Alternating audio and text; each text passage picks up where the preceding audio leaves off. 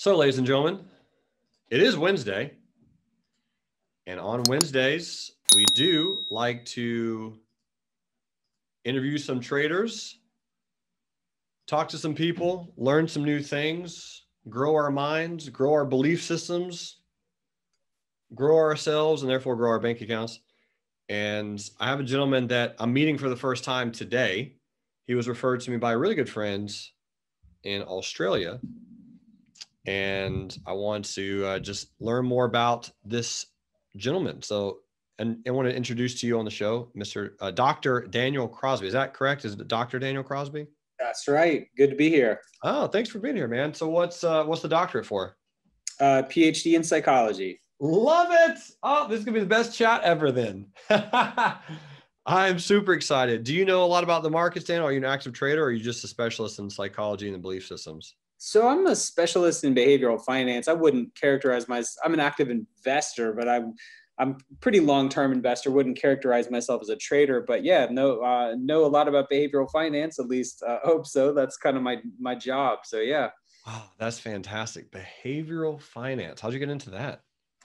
So I got into, a PhD program in psych. I was studying to be a clinician, so basically a therapist, and didn't like it. So, about halfway through my doctoral degree, I said, I love thinking about why people do the things that they do, but I don't want to do it sort of in this setting. And so I looked for other applications of psychology. My dad's a financial professional, and he said, look, son, there's a lot of psych in the market. And sure enough, lo and behold, there is a lot of psychology in the market. And here we are. That is too cool. I mean, that's all the market is in essence, right? Just psychology, people wanting to win, not wanting to lose, scared and excited, and just a blend of all of it, right? Yeah, well, and we're talking about that on a day when it's probably never more true than it is today, the day after an election. Yep. Agreed. A lot of wildness going on with it, out there. And so you have a book called The Behavioral Investor. I do. Which I have not read yet, and I'm ordering it on my phone right now. So I'm going to pull that up on the video. So tell us a little bit about that book. What's the kind of the main overall points? So the behavioral investor was really looking at investing behavior from a psychological, physiological, sociological perspective. So trying to get at why we do the things that we do from sort of a holistic perspective. And so went into everything from what we eat to how we sleep to how we're wired as men and women, and everything sort of soup to nuts that goes into you being a good investor or a bad investor. So I thought that was kind of a gap in the behavioral finance literature, so I wanted to take it on. Love it, man. Thank you for creating that. I'm working on a psychology program right now, so I need to make sure I crush some of your content to learn a little bit more about it. What was your biggest takeaway as writing that book, Dr. Crosby, when you're trying to analyze and think through why people do what they do? Well, so my biggest takeaway was, first of all, just how sort of miswired we are for all of this. Like, basically, we couldn't be wired any worse than we are to make good investing decisions. Everything we're wired to do is to sort of be reactionary and short-sighted and weigh information improperly and be excessively emotional.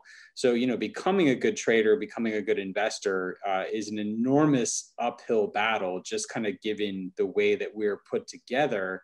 But I think it's possible, but I think it takes holism, right? I mean, I think it takes stuff like, you have to train for it a bit like an athlete. Like, you have to be in shape, you have to eat well, you have to sleep well, you have to control your inputs into your environment, right? Like things like, things like how much caffeine and alcohol and things you take in are all predictive of the choices you make. Yeah. So, I mean, I looked at, there's stuff about, there's gender-based differences, right? Like, men have more testosterone, which gives them sort of a short-term edge in some respects.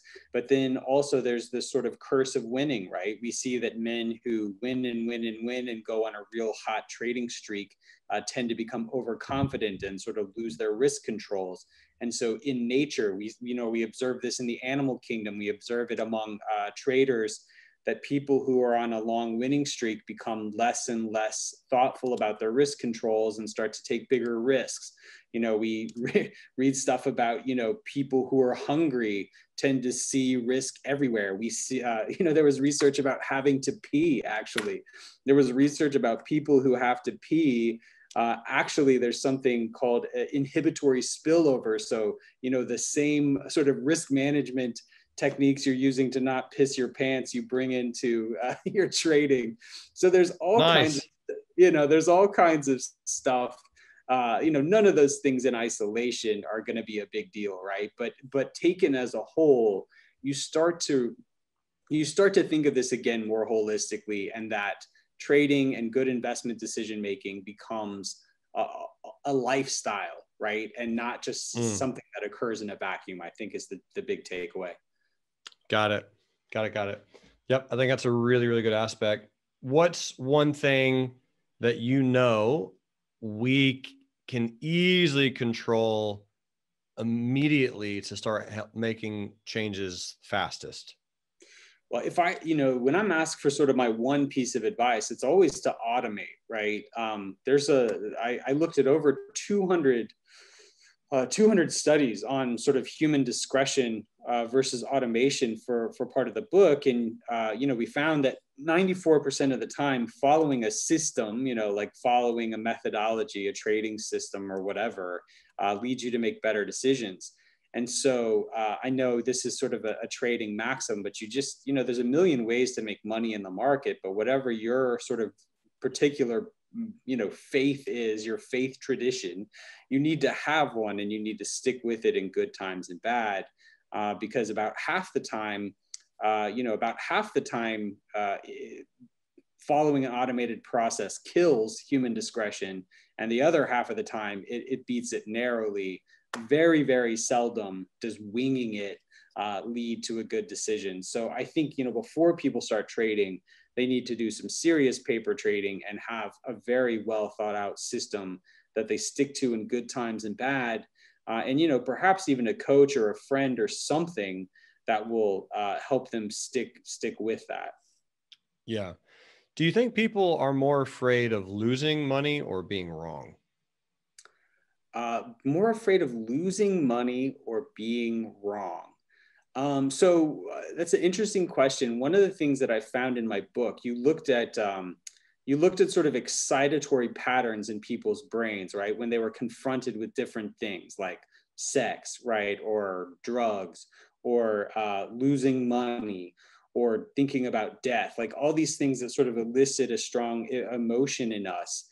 Losing money was the biggest excitatory response, more than sex, more than death, more than drugs, like all these things. We're more fearful about losing money than just about anything else. Wow. Why? Why is that, you think? Well, I think there's a couple of reasons, right? I think one reason is that it becomes a shorthand for happiness, right? We've sort of imbued money with this quality of like it's a sort of a stand-in for our self-worth. It's a stand-in for our happiness and our achievement. And so it has these meta meanings that, probably are bigger than they should be. But then the other reason is, one of the things you learn in my book is that we're really just wired for survival, right? And the same way that a caveman didn't want to run out of meat, like we don't want to run out of money. So we are never wired to have enough money. So to the upside, there's basically never enough. And there's this thing called the hedonic treadmill where, even as you make more and more money, it's never quite enough. You're never quite there. You keep moving the goalposts. But to the downside, you can get scared really quick. So I think there's sort of primitive survival reasons why we're scared to lose money. And there's also sort of higher level societal reasons why it can be seen as sort of an ego hit or a loss of status or a loss of well-being. Man, that is interesting. I like the term that you used, meta meanings. Can you give us a little bit more description on that? Yeah, so meta meaning like it sort of transcends its most basic purpose, right? Like money's most basic purpose is for you and I to transact business and get the goods and services that we need to make it through the day. But clearly, it means a hell of a lot more than that, right? I mean, clearly, it's a symbol. It's a stand-in for success. It's a stand-in for intelligence. It's a stand-in for achievement and all sorts of things. And so it's the closest thing we have to a barometer for personal worth. And like, that's not as it should be. But that's kind of how it is. And so there's a lot loaded into money. And so we lose all that, everything from our self-worth to our social standing when we lose money, if we're not careful. Wow.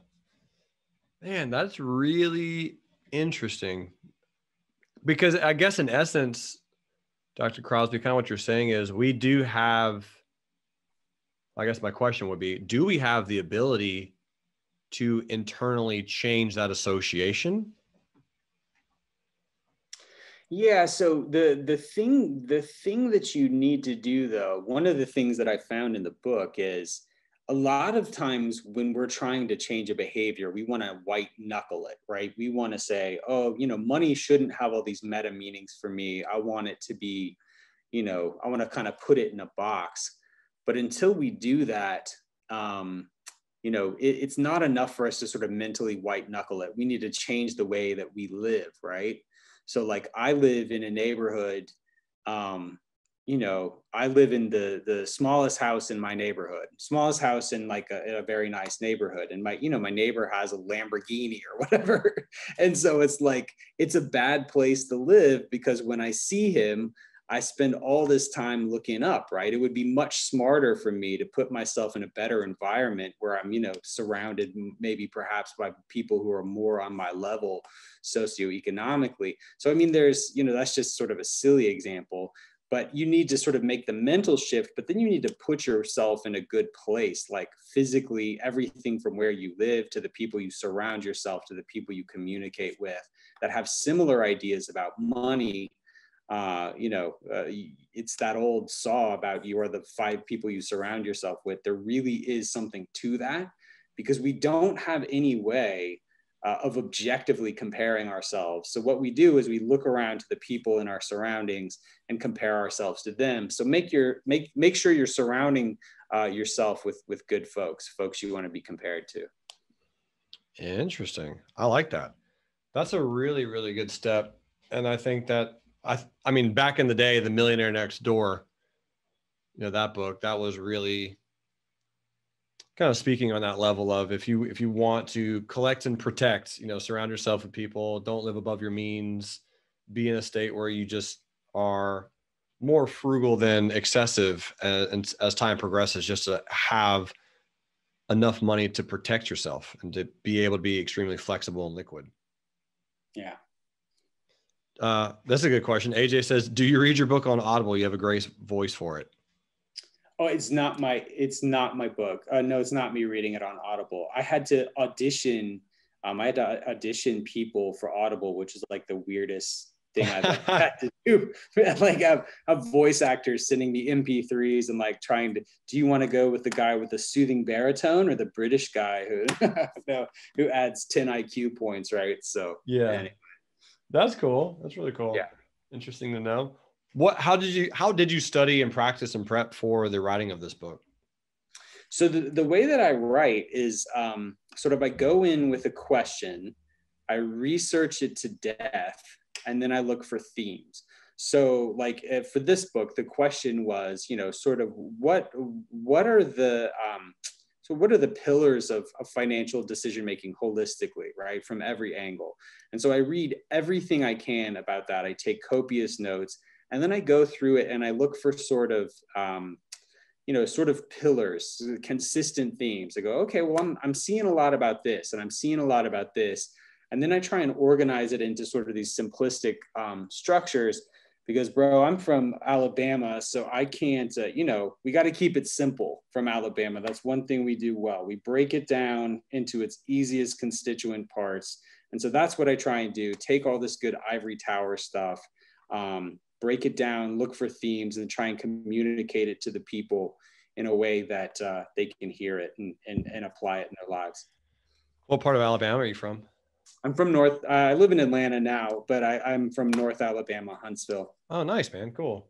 I was born in Canton and I live in Nashville, Tennessee. Perfect. Yeah. I grew up like 2 hours from Nashville. Great place. Killer. Very killer.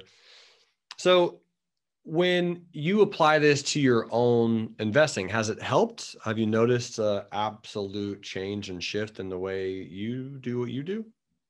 Yeah, so it's funny, so sort of the answer is yes and no, right? So I mean, just from a tactical perspective, I'm a better investor for having researched, right? Like I have my own system that just sort of like a long-term value quality momentum approach, but with sort of medium-term holding periods, and that's done real well, right? And that's something that I can believe in, which is I can believe in it and I can stick with it, which is the most important thing.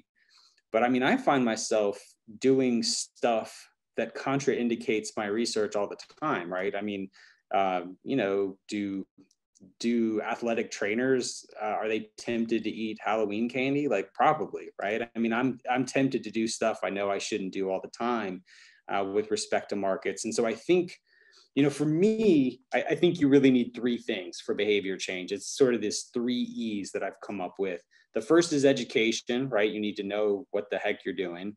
The second one is the environment. You need the right portfolio for you and your needs and your goals, what you're trying to accomplish. And then the third thing is encouragement, right? Whether it's a financial advisor or a coach or a community or whatever it is.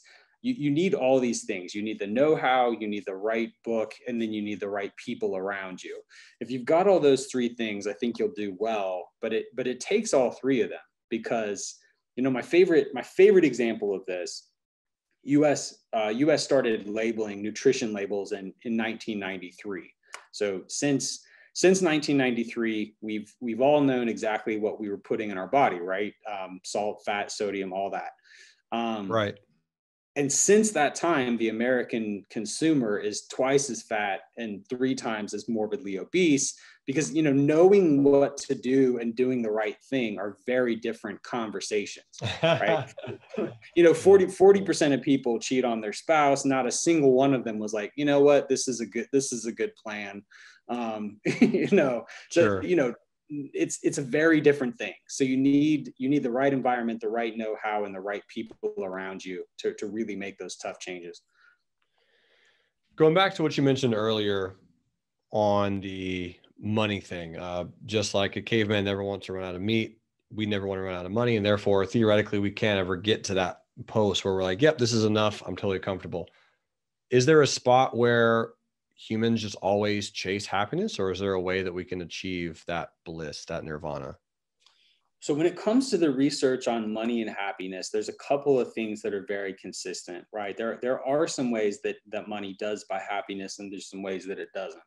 So one thing that money does buy happiness up to a certain level, right? Like someone with, $50,000 a year is happier than someone with $5,000 a year.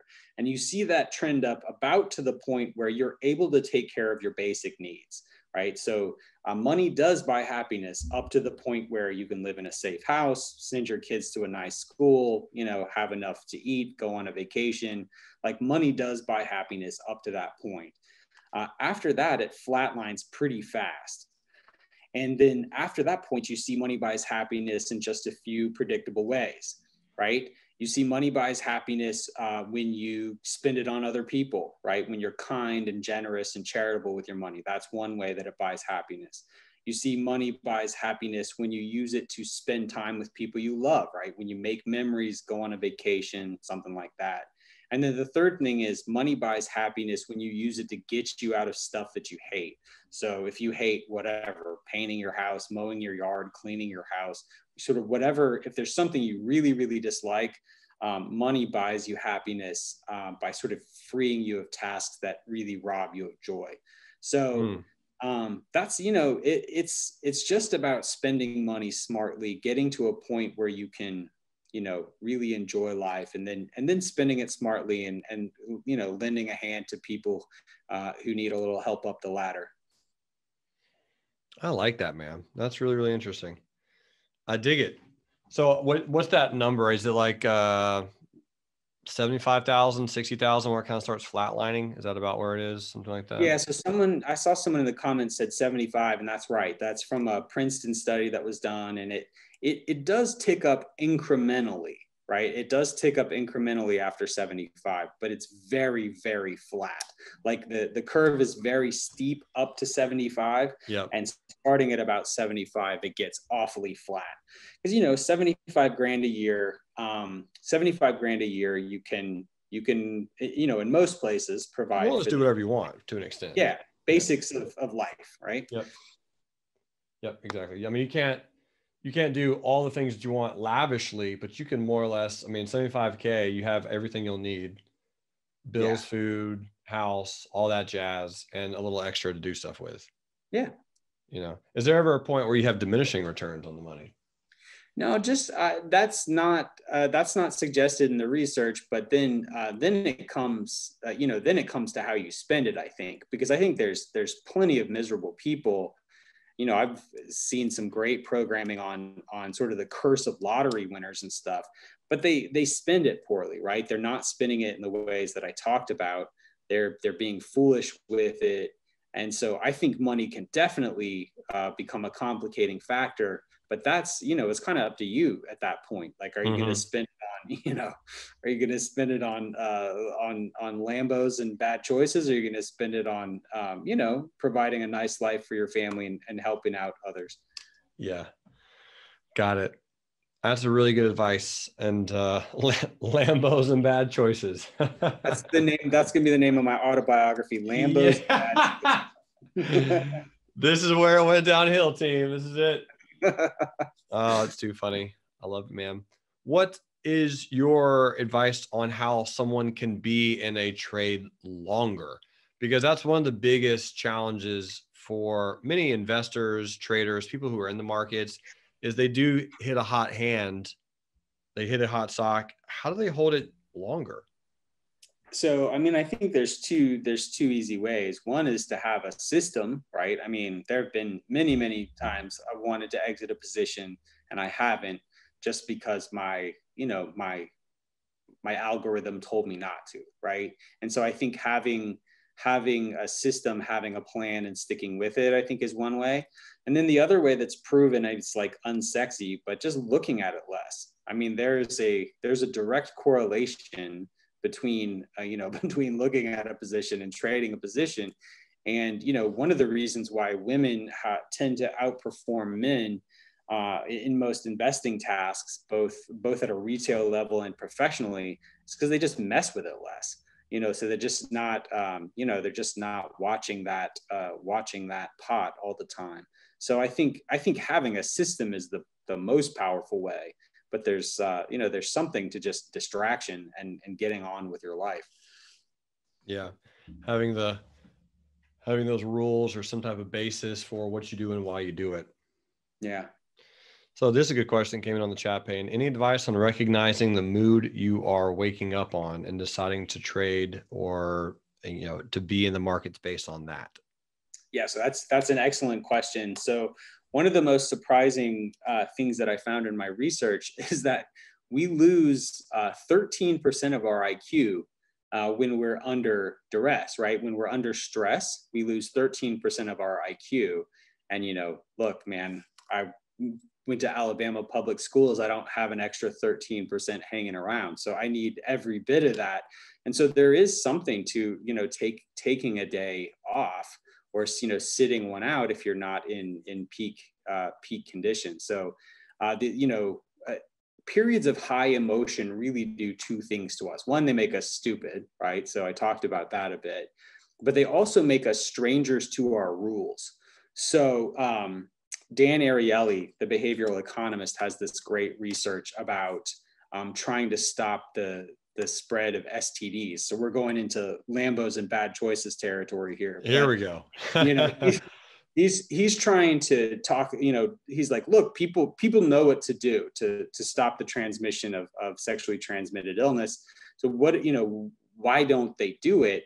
And he basically tested people in two states, right? You know, he said, hey, people in sort of what we'll call a cold emotional state, you know, just someone who's just gotten out of class or whatever, get out of your counting class and you take a quiz on, you know, preventing STDs, and they know exactly what to do. You know, you use protection, you're safe, you don't cheat on your partner, you know, all that, yada, yada. They know exactly what to do.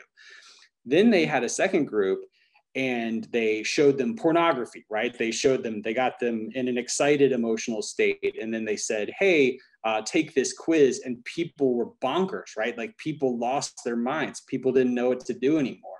So it makes you a stranger to your rules. Emotion of any kind.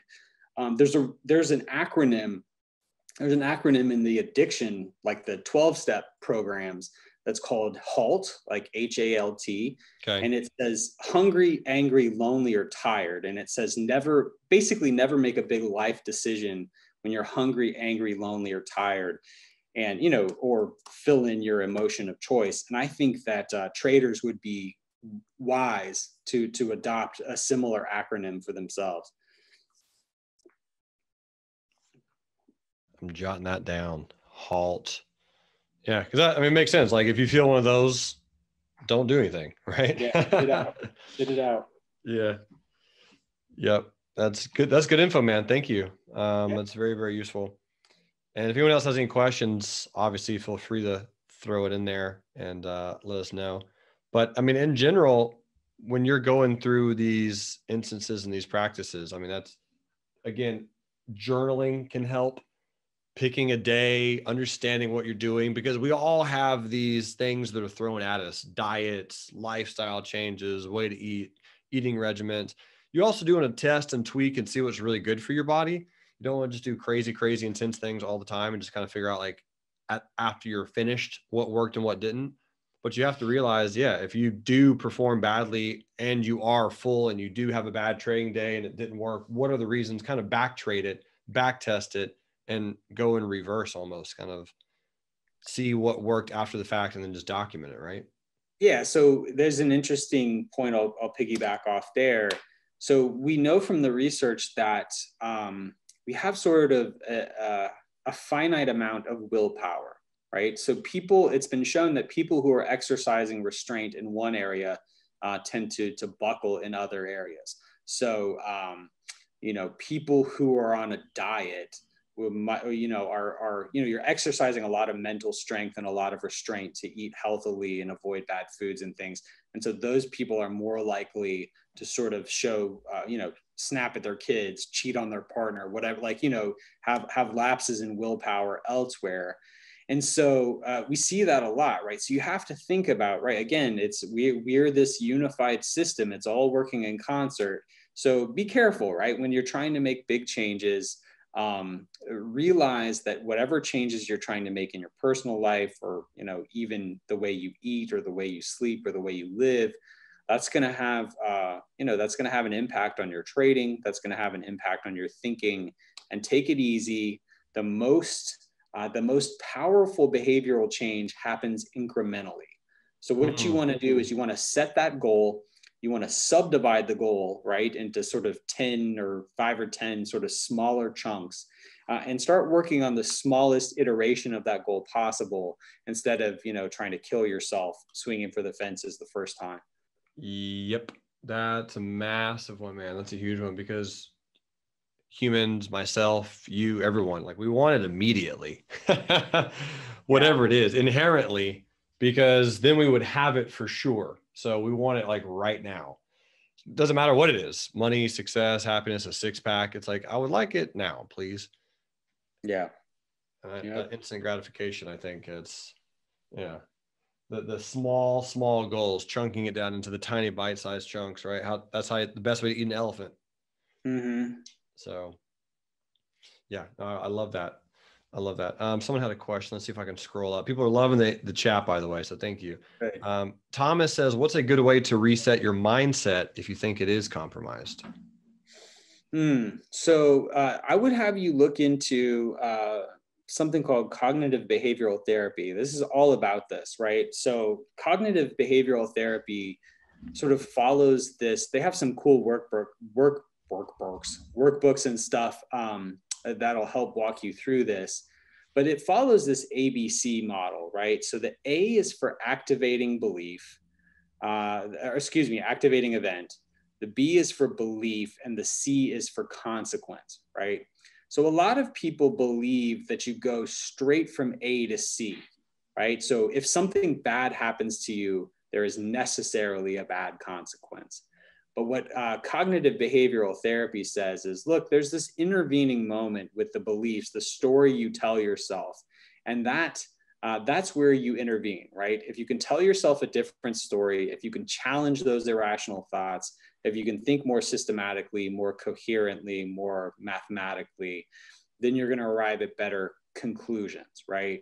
And so this is a really empowering thing. And it's the most empirically supported form of psychological treatment. It's great for sort of, what I'll call the worried well, people like me who are just a little crazy, right? So this is a really powerful thing. So check out some books, and especially some workbooks on cognitive behavioral therapy and that ABC model, and learn how to really reset that B. Yeah. Reset the B. The beliefs. That's going to be my new motto. So, I mean, as far as your profession, Dr. Crosby, what do you do exactly? I mean, are you like a physical therapist where you sit people down, talk to them, or is it books? Is it studying? Is it just you make a lot of money investing? How does that work on your side? Yeah. So I actually work for a firm called Bringer Capital that manages, now we just merged with another firm. So we have about 50 billion. So I work with a mutual fund manager, an ETF manager, and I help financial advisors help their clients to make better choices. So we're about half of the house is tech, half of the house is asset management. So I have a jobby job in addition to writing books and things like that. So yeah, that's what I do. Cool. So you just kind of show up and go, "Hey, calm down."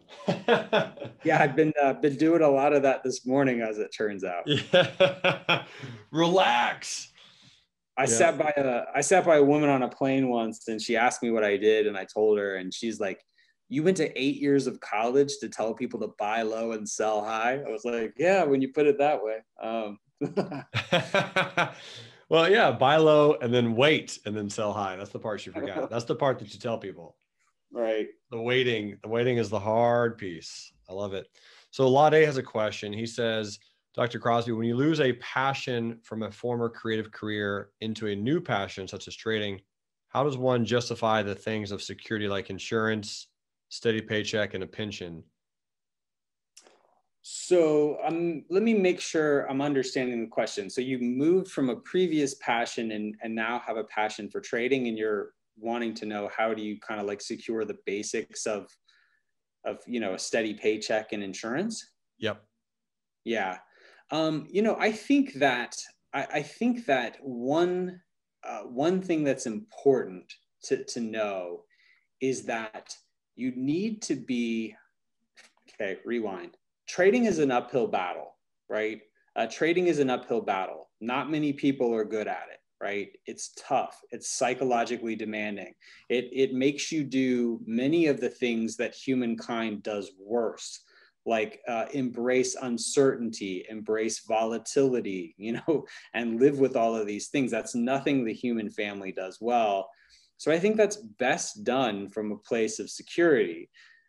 Whether that security is, adequate money in the bank to make it through a learning curve, whether that's a day job that allows you to trade on the side, whatever that is, I think you need to build that firm foundation. It goes back to our HALT model, right? I think if you don't have some semblance of security, that foundation built, you're always going to be trading scared. And you're always going to be playing catch up.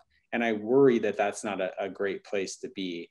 So I think that whatever that looks like for you, and it'll look different for every person, I think it's important to have peace of mind there, because there's candidly very little peace of mind to be had in markets. And so I think if you can't get sort of your house in order, you're going to struggle Yeah. you know, in what is an inherently uncertain occupation. Yep. You have to find certainty in other aspects of life, That's right. not this one, because there are aspects of certainty, but they're not a lot. They're not vast. Yeah. I love that. Okay. Last question, maybe. If people are on the verge of, you mentioned earlier, the happiness at work where they can leave their job and be happier doing something else if they want to, or if they have enough money, they can avoid doing things that they dislike doing. How do people make the shift in their mind from the golden handcuffs? I get paid a lot of money here, but I don't like it. And I would rather do X, Y, Z and also trade on the side and make less money, but be happier. How do people make that shift? So I think, you know, it goes back to the sort of the meta narrative around money. I think we need to measure what matters, right? I think a lot of people play a one-dimensional life game, which is, you know, my life is as good or as bad as my paycheck. And that's a really sort of pitiful way to look at life. So there's a cool model. There's a cool model by a gentleman by the name of Dr. Martin Seligman at the University of Pennsylvania, and it's called the PERMA model. And so he looked at sort of what makes people happy. And it's, you know, the P is for positive emotion. That's like fun, you know, so like, am I having just sort of lighthearted, make you smile fun in my life? The E is for engagement. Am I doing deep work that I find meaningful, right? Like not stupid meetings and stuff, but like work that is immersive, that makes me lose track of time. The R is for relationships, which is just what it sounds like. Probably the single best predictor of happiness is, you know, whether we have, you know, surrounded by people who care about us. The M is for meaning. Are we doing something that is bigger than us, right? Whether that is charitable giving or religion or spirituality or philanthropy, whatever, like, are we getting outside of ourselves? And the A is for advancement. Like, are we getting, you know, are we better today than we were yesterday? So that's the right yardstick for life, right? Am I surrounded by people I love? Am I working for something bigger? Am I getting better? Am I having fun? Am I doing good work? That's like, to me, the right yardstick for life, not a paycheck. So you realizing too, what we talked about earlier, you'll never have enough money, ever, ever, ever. I mean, I've written 3 books about this stuff, and I have blown past every yardstick. Every time I set a number for myself and I pass it, I go, you know, this is the number when I, you know, really have arrived. And every time I pass it, it's a complete non-event. So, you know, knowing that about yourself, knowing that you're not wired for sufficiency, and just finding a new yardstick is, I think, an important way to sort of change the narrative around money. Because the yardstick can be something else, right? It doesn't have to directly be money. It could be, Sure. if you're like, okay, cool, I got $14 million, badass. Now let me go run a marathon. Yeah. Yeah. By the way, you are an acronym machine, man. Listen, 8 years of college to drop acronyms on your head all day. Bro, acronym beast, man. I love it. I love it. But that's a really good one.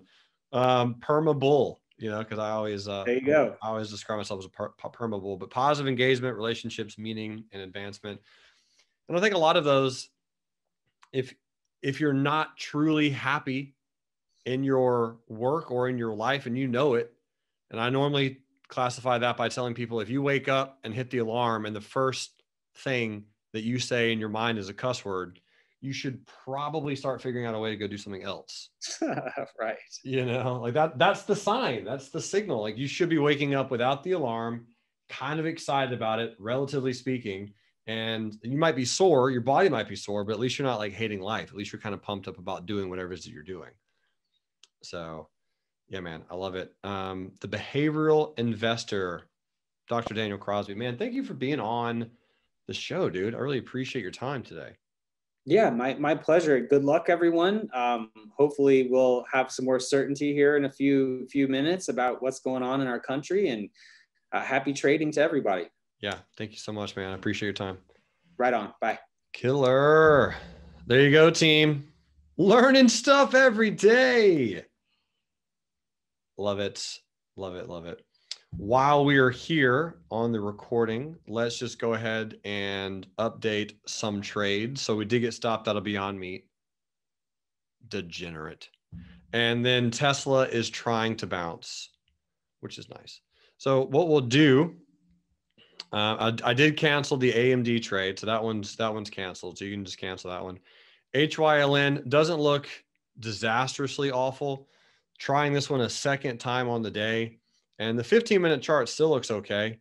It is in a, what I would refer to as some type of consolidation, a little bit of a pennant pattern. So if it decides to break, it could work.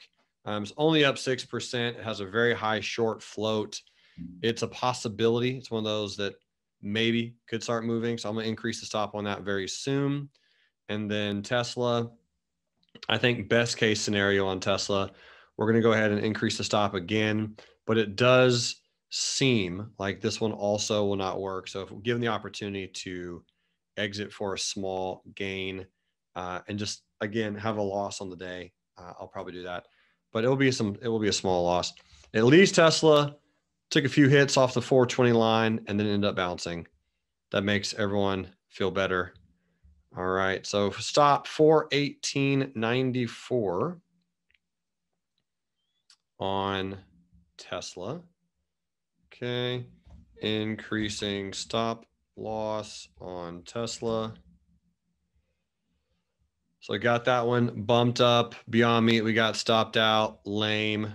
And then HYLN, I'm just going to try to be patient for another few minutes. Again, if we can get that R back on it from earlier, we lost on Beyond Meat. If I win small or lose small on Tesla, most likely just be a small losing day for day trades. Obviously, if you're in something bullish and you own something, congrats, because you're probably up on it, most likely. So should be intriguing to see what happens overall. So anyway, yeah, if you're listening to the recording and watching this video, thank you for being here. I appreciate your time. Make sure to hit that subscribe button. More interviews on the way.